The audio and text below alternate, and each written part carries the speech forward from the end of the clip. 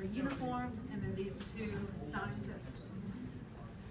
Would you consider not only working in the spirit of conservation from your experience, but also sharing your experience of pristine connection outside of, you now have such an amazing laboratory of understanding what pristine connection is, of energy and intimacy, versus the ego and everything else that happens that you've experienced when a band comes into it.